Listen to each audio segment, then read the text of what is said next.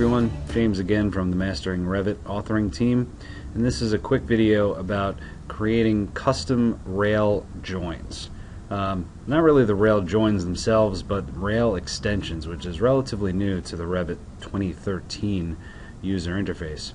So what you see here is a very simple example stair that I've created just for the sake of illustrating this exercise. And if you saw my introductory video on stairs, you'll remember that there are now separate components within stairs and railings. So you can select the overall stair object itself. I can hover my mouse over the railing, hit tab once, and I can get access to subcomponents of these elements, such as the top rail. So this is where we're going to find this first piece called an extension. So I'm going to tab in, select that top rail, and you'll notice up in the type selector it says top rail, circular 1.5 inch.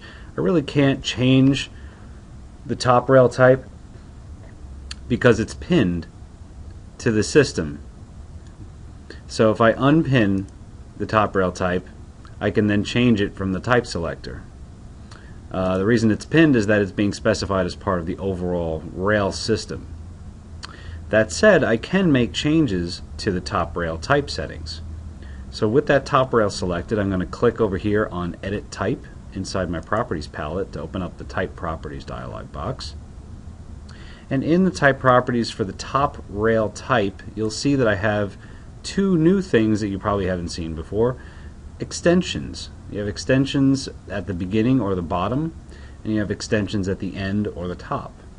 Now, an extension style is a pretty basic way of ending the top rail. And Revit gives you three basic settings: wall, floor, and post. I'm going to show you what each one of these looks like. If I set the beginning or the bottom extension to post, and I set the length to be 1 foot. This is typical code that it's 1 foot plus the tread depth. So it's going to take whatever my last tread depth is, add that to the 1 foot length extension, and I'll click OK and we'll see what happens. So now everywhere that top rail extension has occurred, I now have an extension that goes the tread depth plus 1 foot, and it returns back to the post. Let's look at a different style. Once again, I have my top rail selected. I'm going to return to the Edit Type button to open my Type Properties dialog. And I'm going to change the extension type from post to floor, and this time we'll just click apply and we'll see what happens in the background. You can see that the top rail now extends down to the floor slab. If I change it to wall and click apply, you'll see that it just kind of terminates. If you wanted to do that kind of a wall extension, and you could do a beginning or a bottom termination type, you could do that right below here in the type properties, and you can have it wrap into the wall. But let's say you wanted to customize this. Let's say we are setting this up for a post setting, which you could see the change is reflected everywhere that this top rail type is used, so that's good. But let's say you wanted this one to be slightly different. I can tab into that rail once again, and up at the top I could say Edit Rail up in the contextual tab in the ribbon. And when that is selected, now you notice that I have some different things I could do here. I can change the profile, but that would be a little bit awkward if you change the profile in an edit mode. You'd really want to do that in the type properties of the top rail. But let's say we want to edit the path. That's really probably what you'd most likely be doing here. And when I'm in edit path mode, I can select any piece of the path and adjust it. It doesn't have to be the default settings. I can even draw different pieces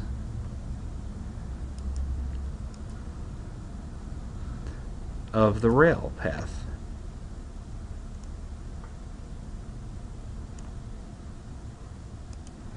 Unjoin, and I'm just going to do a little extra line down here to connect this.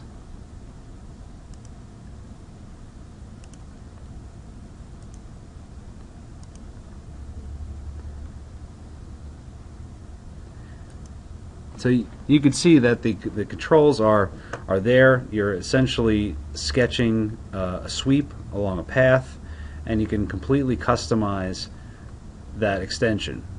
Now the one problem with this is that if you needed this customized extension on all of this rail type, you'd have to go and do that same editing action on every one of the the top rail types. So that's a little bit problematic. So if you'd want, you could stick with the exercise that's in Mastering Revit Architecture to build a customized family that you would load in as your ending baluster. That's probably the safest bet if you have many repeated custom extensions on your rails. Otherwise, you can just be aware that these things, the default extensions, are in Revit. They're buried inside of the top rail type properties, and you can use them to get to a pretty basic design. Hope this video was helpful, and stay tuned for more videos from our Mastering Revit team.